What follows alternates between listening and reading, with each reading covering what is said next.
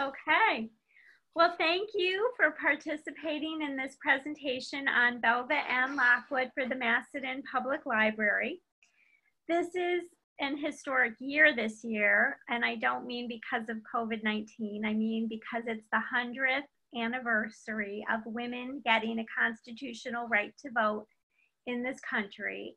It's also the 200th anniversary year of the birth of Susan B. Anthony, our famous Rochesterian. So I'm really happy to be talking about Belva Ann Lockwood today. She is a contemporary of Susan B. Anthony. They knew each other. She supported many of the things that Susan B. Anthony supported. When I first began to develop this presentation in 2014 and 15 for the Susan B. Anthony House, I have to admit, I did not know who Belva Ann Lockwood was. Despite all those women's history courses I took in college, her name was unfamiliar to me. And the more I found out about her, the more fascinating I found her to be. She is also one of those firsts. She was the first woman to be admitted to practice law before the United States Supreme Court. But she's also known for other things too. And we'll talk about those a little bit today. I did update this presentation in 2019 when I gave it to the Monroe County Bar Association. And I've attached, although I understand some of the materials didn't come through, we will make sure that all of the materials go out to you. I've attached a lot of case law that is not only case law that relates directly to Belva Ann Lockwood, some of the cases that she argued before the US Supreme Court and other courts, but also cases that deal with women in the 19th century. There were a lot of laws and case law that basically restricted women's rights in the 19th century, and that could be their right to work, their right to work outside the home, their rights to their children in the event of a divorce, their rights to an education, to a higher education, to enter professions, any profession, such as law in Belva's case, or ministry, or other professions. Women were restricted, and the case law that I've attached to the materials really shows how they were restricted. So I hope you'll find it interesting. There is a lot of case law. It's from the 19th century. The wording is kind of funny if you read it. The judges make lots of interesting arguments, some of which are religious arguments against women moving beyond their sphere. But so if you're interested in case law, it'll be an interesting thing to read. So here we go. Belva Ann Lockwood. Belva Ann was born October 24th, 1830 in Royalton, Niagara County, not too far from Rochester, Western New York. She's from the 4th Department. She was born Belva Ann Bennett, and her parents were modest income people. Her father worked on various farms throughout Niagara County, moving from farm to farm. They lived for a time with Belva's aunt and uncle, and there is a log cabin where Belva was born. The grounds on which the log cabin existed are still there, but the log cabin itself is no longer standing. In 2015, early in the year, I visited Niagara County, hoping to visit some of the historic markers and sites related to Belva Ann Lockwood. Because they're very proud of her. She's their native daughter, and she always, throughout her long life, she lived over 80 years, she was always going back to Niagara County every summer. She knew a lot of people there.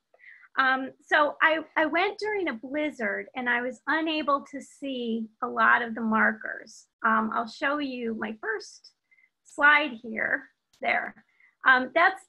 If you have any idea how tall the pile of snow beneath that marker was, it was taller than me. And I wasn't able to take any actual pictures of the historic sites, but the historic museum there Niagara County Historical Society has a lot of information about Belva Lockwood. So they provided me with a lot of the photos that you're going to see in this presentation. The first one, there's the marker, and behind it, there's another marker, and there. This was erected by the Girl Scouts of Niagara County. Near this spot stood the log cabin birthplace of Belva A. Bennett. She became the first woman to practice law before the US Supreme Court and the first woman to run for the office of president. Well, the Girl Scouts were a little bit wrong there. Belva wasn't the first woman to run for president of the United States. Victoria Woodhull had that honor. I think she might have been incarcerated at the time she ran for president, so she didn't campaign. But Belva did campaign. She ran a full platform. She went around to various states giving speeches. She had a 15-point platform, which was a lot for the day. And so she, I guess, is the first woman to actually run a full campaign and possibly, get votes at the time. So let's see. The next photo, this is Gasport Academy. It's a school where Belva attended, and she also taught there. So Belva was very smart. She wanted to continue beyond the local school when she turned 14, but her family did not support that. So she had to start working at the age of 14, and she became a teacher. And then she did what a proper daughter of working class means did at the time. She married an up-and-coming farmer, Uriah McNall, and about a year later, they had a daughter. Decades later, in an essay that Belva wrote, she comments on marriage. She writes in an essay titled, "My Efforts to Become a Lawyer," that marriage of an ordinary woman is the end of her personality, her individuality of thought and action. A woman is known by her husband's name, takes his standing in society, receives only his friends, is represented by him, and becomes a sort of domestic non-entity, reflecting her husband's religion, moral and political views, and rising or falling in the world as his star shall go up or down. Nevertheless, Belva distinguished herself from these ordinary women by describing her interest in books and in writing, and she called these her unwomanly habits. Within the first 4 years of Belva's marriage, her husband died of injuries from a serious accident, and Belva became a young widow with a child to raise. She had a small amount of insurance money from her husband's death, and so she decided to pursue her education. She began studying at Gasport Academy, which you see in the photograph, and later she taught there, and she did so for half the pay of a man. She complained to her Methodist minister's wife that she wasn't being paid the same as a man. And the minister's wife told her, "My dear, it is the way of the world." After finishing at Gasport Academy, she decided to enroll in Genesee Wesleyan Seminary, about 60 miles away from Niagara County. Her family was very much opposed, but she did it anyway. Genesee Wesleyan later became part of Syracuse University, and Belva received an honorary Doctor of Laws from SU in 1909. While at Genesee Wesleyan, Belva attended local law lectures by a local attorney. She heard Susan B. Anthony speak about women being allowed to work outside the home. And upon graduation from Wesleyan, she began her formal teaching career. She taught in schools all over the area, in Lockport, in Gainesville, and in Hornell.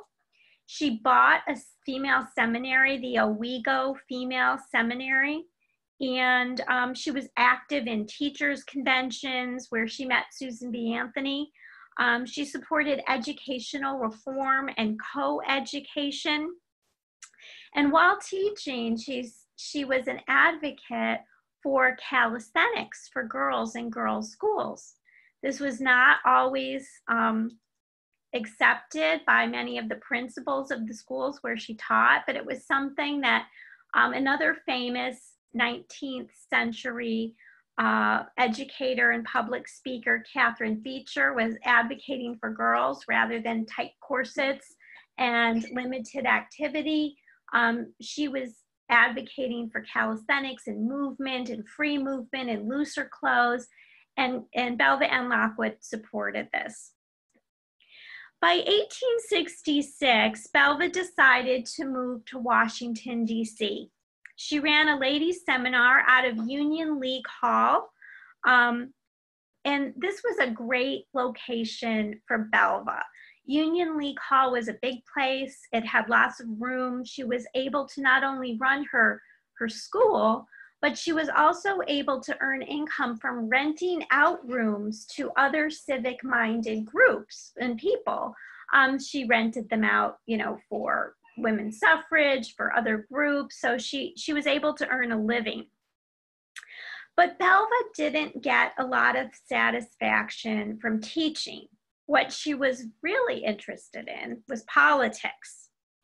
And one of the first things she did when she got to Washington within the first few years was she lobbied for a bill, the Arnell Bill, that allowed female federal clerks to earn the same salary as men.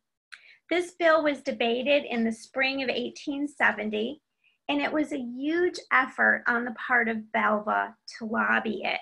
She learned a tremendous amount from working on this bill. And although in the end it passed, it didn't actually raise the salaries of women, but it did allow women clerks to apply for any level of clerkship and to earn pay commensurate with that level. So it was helpful to women in the long run. While in Washington, Belva learned about the importance of connections. She became well acquainted with female journalists, abolitionists, and peace activists. She married Ezekiel Lockwood in 1869, and he was an interesting character. He was 30 years older than Belva, and he was very well connected. He was a former Army chaplain, a dentist, a notary. He took in money by filing papers and serving as a rental and a pension agent. He got Belva involved in these activities too.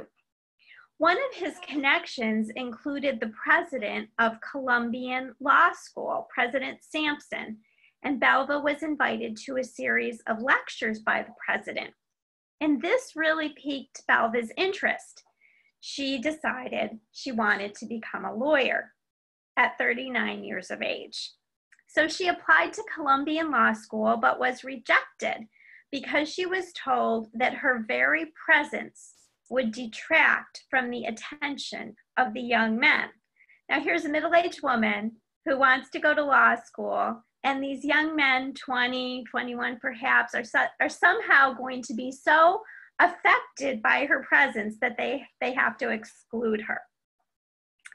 Well, she wound up at National Law School, that is now George Washington Law School. And part of her way through the law school, the male students complained they didn't want to sit in a class with women. So she had to take some of her classes separately from the men. But she did graduate in 1873. And upon her graduation, she was refused her diploma. She was absolutely furious. She was at the top of her class and they wouldn't give her her diploma. So since National Law School's de facto president was the president of the United States, she wrote a very pointed and somewhat rude letter to President Grant, and she demanded her diploma. And surprisingly enough, within a couple of weeks, she got it. Upon receiving her diploma, she was immediately admitted to the District of Columbia Bar in 1873. She was the second woman admitted to practice there, and the DC courts were glad to have her. Her practice was varied. She handled criminal cases in the police courts, all kinds of criminal defense, from low-level cases to murder cases, forgery, fraud, seduction, breach of promise, as well as usual things, civil cases like wills, estates, deeds, pensions, divorces. She also served as the court-appointed guardian for many children, some of whom were the children of her clients. Her clients were a multiracial group of working-class laborers, painters, maids, tradesmen. These people were unable or unwilling to pay higher legal fees to a man, but they were happy to have a woman attorney. We have another picture here. Oops. Let's see. We'll go back one. This is just another. This is another historical society marker in Niagara County. And then after that, you'll see a piece of Belva's letterhead, which I found in the archives of the Niagara County Historical Society. And then she advertised for work,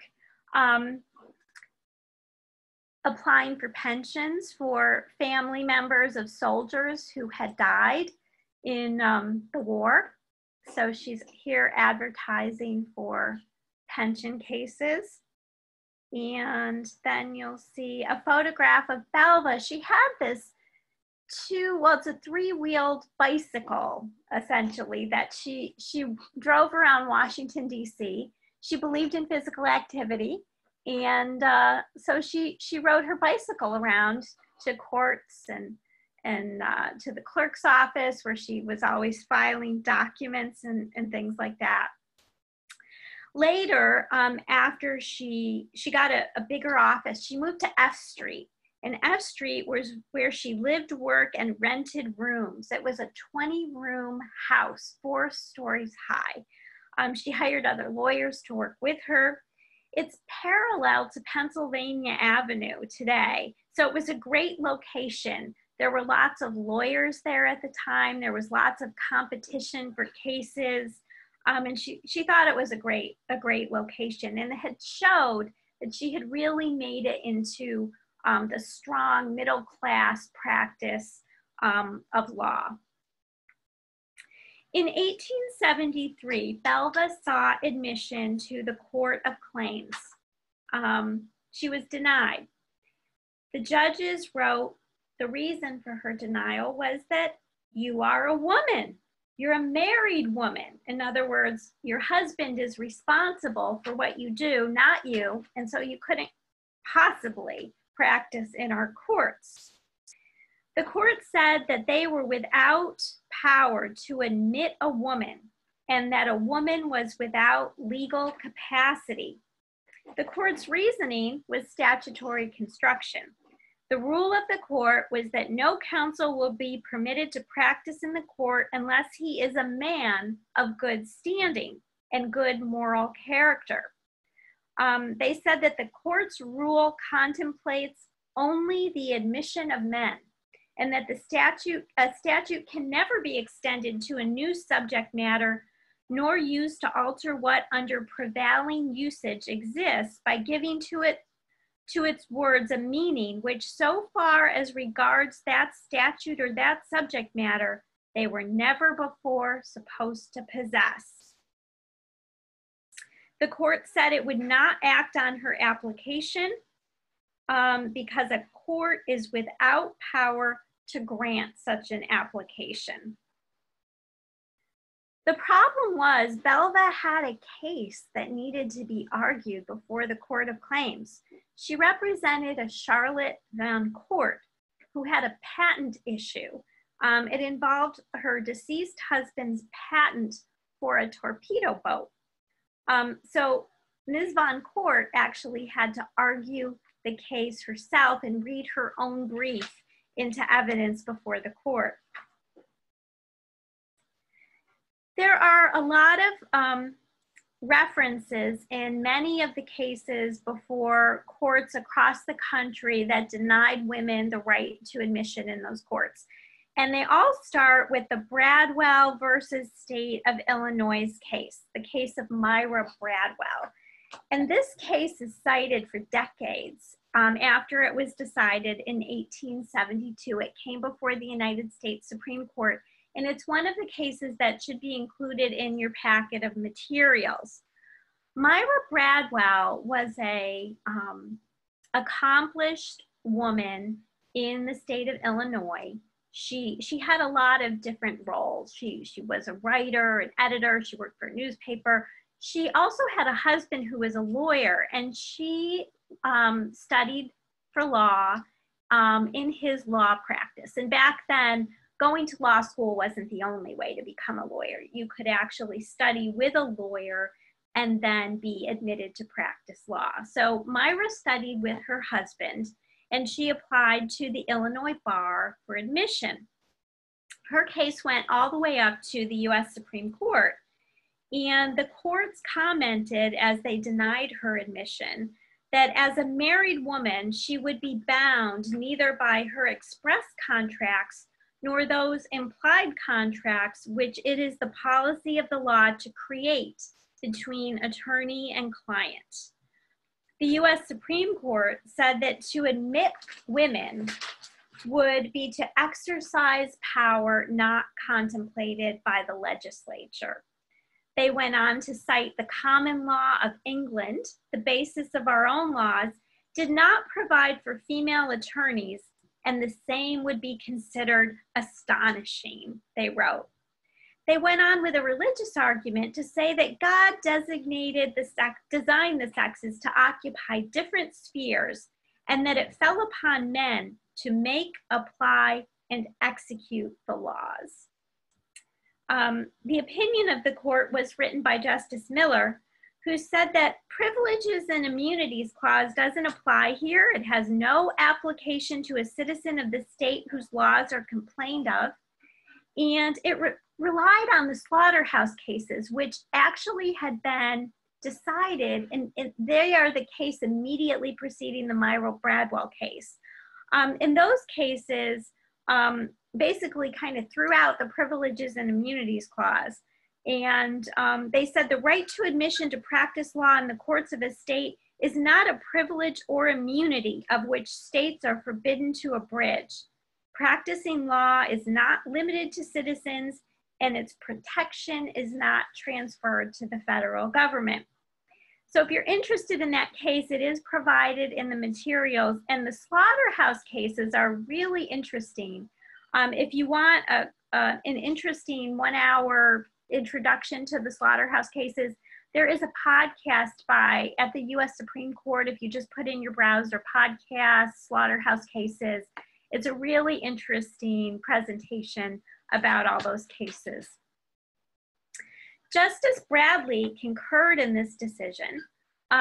He said that the civil law, as well as nature herself, has always recognized a wide difference with the respective spheres and destinies of man and woman, and that the natural and proper timidity and delicacy which belongs to the female sex evidently unfits it for many of the occupations of civil life. The judge went on to cite the Constitution of the Family Organization, which is founded on the divine ordinance, indicates that the domestic sphere properly belongs to womanhood. So they just weren't going to admit her to practice. And actually, Myra Bradwell eventually, many years later, 4 years before her death, she was admitted by the state of Illinois to practice law. Okay, let's see. Other arguments made by the justices, a lot of them are religious arguments, which you wouldn't find in case law today.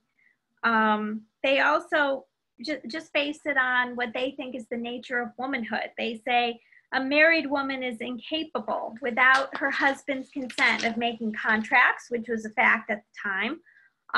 They also say the paramount destiny and mission of woman are to fulfill the noble and benign offices of wife and mother. This is the law of the Creator.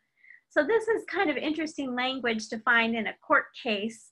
You wouldn't find that in cases today, but in the 19th century, that's what they were arguing, to keep women out of certain professions like law. Let's see. So having been, Belva having been denied admission to the Supreme Court based upon cases like the case of the Bradwell case, kind of gave Belva an idea of what she had to do. She had to lobby a bill, and she did. And it was titled An Act to Relieve Certain Legal Disabilities of Women. And the bill said that any woman who's been a member of the bar of the highest court of the state or territory or of the Supreme Court of the District of Columbia for 3 years and is in good standing and of good moral character shall be admitted on motion. This bill was set forth before the Senate by Senator Sargent, who argued before the US Senate that no man has a right to put a limit on the exertions or the sphere of woman. The enjoyment of liberty, the pursuit of happiness in her own way, is as much the birthright of woman as of man. Within a few weeks of that bill passing, Belva was admitted to practice law before the US Supreme Court. And I've included in your materials some of the case law, some of which Belva argued before the Supreme Court or other courts, and also, as I told you, that Myra Bradwell case is in there as well. So Kaiser versus Stickney is one of the cases that Belva argued. She represented Carolyn Kaiser, and she tried to kind of turn the women's rights argument on its side. She said that the Married Women's Properties laws applied, and that a married woman could not be legally bound to a contract that encumbered her own property because she was not able to validly contract. You know, women were not able to do things without their husband's approval. Once a woman married, her identity, her rights, everything were subsumed under those of her husband. So she tried to kind of turn the argument around and say, well, this property could not be encumbered because she was not capable of encumbering it. But the court disagreed. They said that her husband had signed the encumbrance as a witness, and that was good enough. So the property was encumbered. Belva handled a divorce case in 1873 for a Mary Ann Folker. She won a judgment for Mrs. Folker and then reopened the case after she had done some sleuthing and learned that the ex-husband had planned to leave the jurisdiction without paying support for his wife and children. That was a case in the District of Columbia courts. And that one, unfortunately, we no longer have a site for. There's some references to it, but I couldn't find a site. There was also a shooting case where Belva defended a married woman who had shot an officer of the law. However, she had been told by her husband to do it. He told her, load the gun and shoot the first man who tries to force his way into the house. So she did so, not knowing she was shooting an officer of the law. She admitted her guilt, but Belva's argument was, surely, gentlemen, you would not have a woman resist her husband. And the woman was found not guilty. She also represented a prominent woman, Mary E. Gage, who was a socially ambitious matriarch of a prominent Washington family. And she was defended against lunacy charges for threatening Charles Bell, a locally prominent banker. But Belva's most famous case and her second case before the US Supreme Court was very well known. And it was US versus Cherokee Nation, Eastern Cherokee versus Cherokee Nation, and US Cherokee Nation versus US. This was a very important case. Belva represented the Eastern Cherokee in this case. It was her second case argued before the US Supreme Court. Her first case was that earlier one at the start of her career that she lost. And then this case came at the end of her career when she was near 80, and she won it. And it helped it helped the Eastern Cherokee, who had been involved in that Trail of Tears decades before, in the earlier 1830s, I think. It helped them win a judgment against the US government for their forced relocation. And it also established that interest could be awarded on judgments.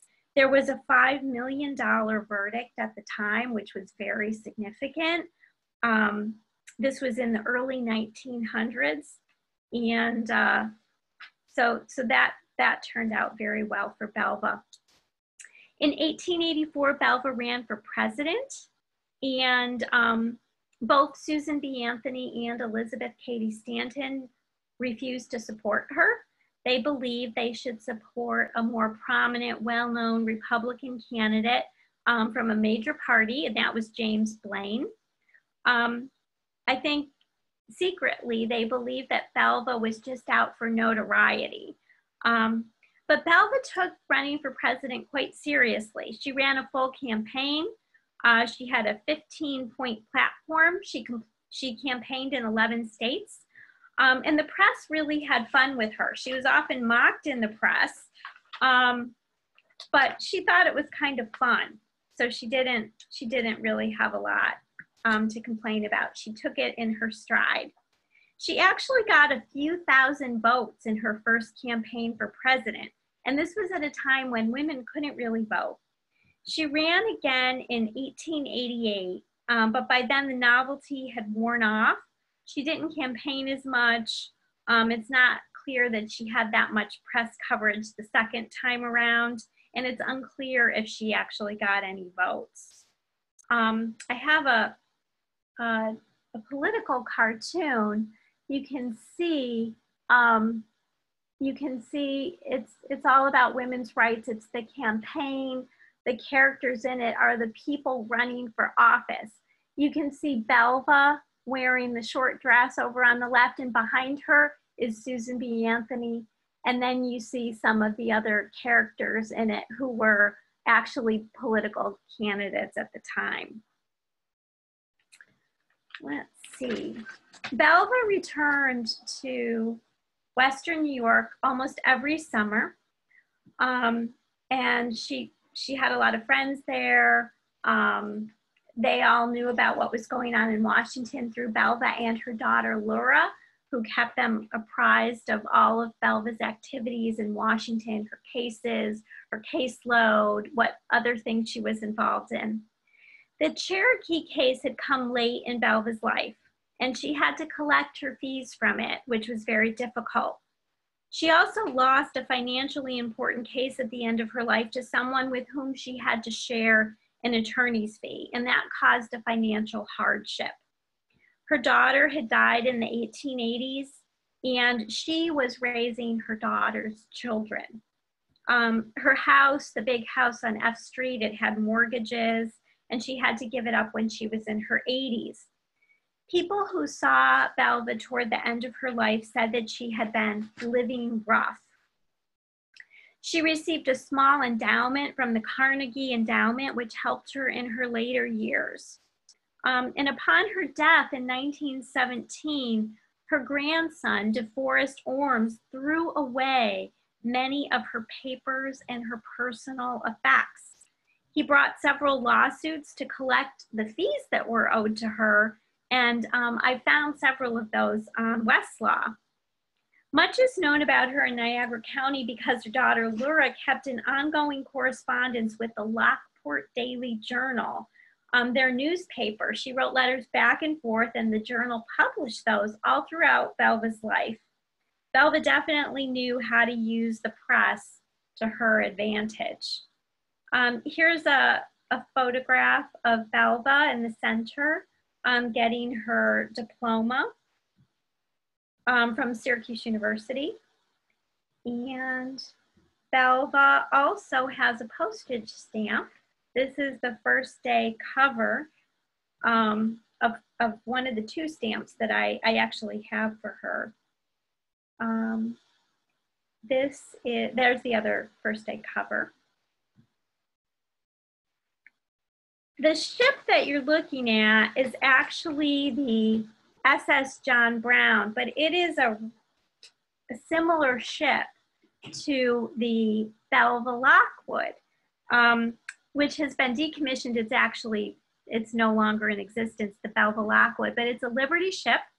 And it was one of those ships that were developed during the World War II to deliver men and materials quickly to different areas of fighting. And this one was, well, not this one, but another one was named after Belva.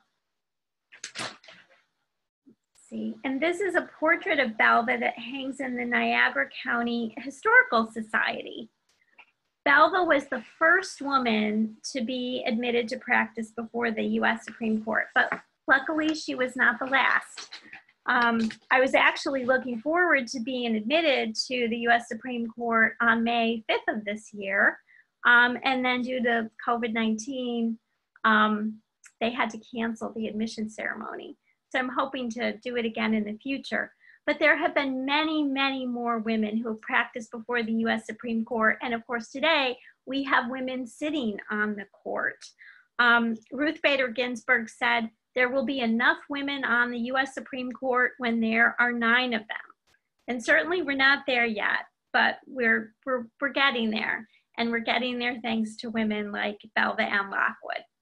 And for any of you who are interested, there is a display at the Appellate Division 4th Department devoted to notable women in the practice of law. And there's also an exhibition at the US Supreme Court on Belva Ann Lockwood and other women who have been admitted to practice law there. So I hope you might be able to actually go see these things once reopen after COVID-19 is behind us. Thank you.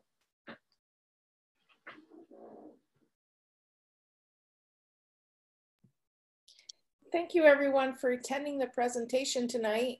Does anyone have any questions? Is it okay to have questions, Denise? Yes.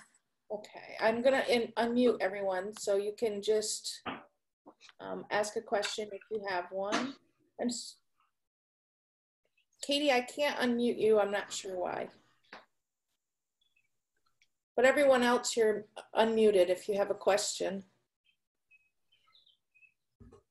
Nope, no questions, just thank you. Very interesting. Okay. I thought it was fascinating. I'm hoping you're going to write a book because I would love to read it. It really was a wonderful presentation. Oh, thank you. Thank you. It was really fun to research her. I spent about 9 months part-time researching Belva. And after not knowing her at all, it was just fascinating to find out about her. And she's from Niagara County, which I really liked as well. She's our neighbor here in Western New York. And then when I redid the program last year to look up some of the case law, I just found it fascinating. And there are cases all over the country for decades, after this that excluded women from the practice of law, and they still cite the Myra Bradwell case. They've cited it decades later. It was cited in US versus Virginia Military Academy in the 1990s, I think. I remember that one. Yeah, there's still, they cited that Myra Bradwell case. So it's just fascinating to see. And once Belva was admitted to practice in the US Supreme Court, she was still denied admission in other state courts. And you can find those cases on Westlaw. She was denied admission elsewhere. So it's so fascinating. I was just thinking about an article that I read. It seems off point, but I wondered if that the progression of women I read in the New York Times Magazine several months ago about felons, convicted felons who get admitted to law schools, but then are not allowed to be admitted to bars, bars based on I'm blanking on the word, but I'm just wondering if that would be a parallel type argument where they might go back and cite when women were excluded but allowed to be admitted to a law school, because it seems to me really unusual that you could gain admission to a law school where the people admitting you had a pretty good idea that you were not going to then be able to practice law. Yeah, that's a really interesting parallel. And I think it definitely has a lot of resonance here. We've got, you know, in the 19th century, women really, they had no rights that allowed them, you know, to enter into these types of professions. They weren't allowed to make contracts.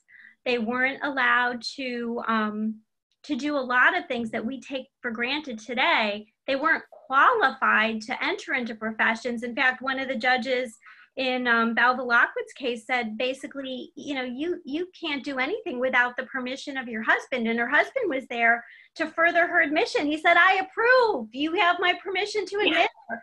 And they didn't care, you know. And so I guess the same is true with felons who, you know, there's a good character aspect. Good moral character, that's it. And if you don't have that, then maybe you don't get in. Although you would assume many of these felons have done their time. Exactly. They've paid their dues. They've lived a good life. They've, you know, gone to further their education. And that maybe, yeah, there's definitely a parallel there.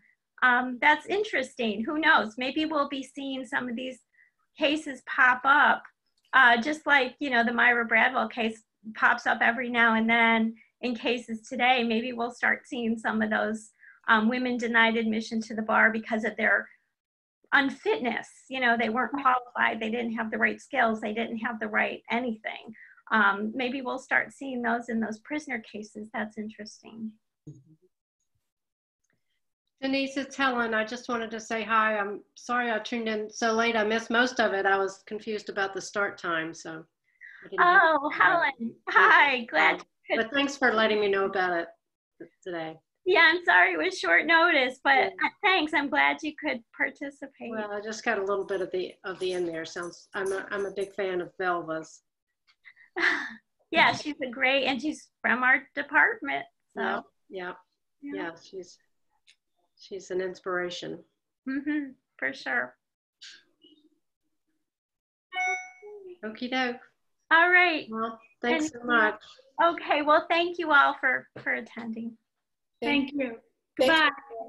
Bye-bye. Thank you. Bye. Bye.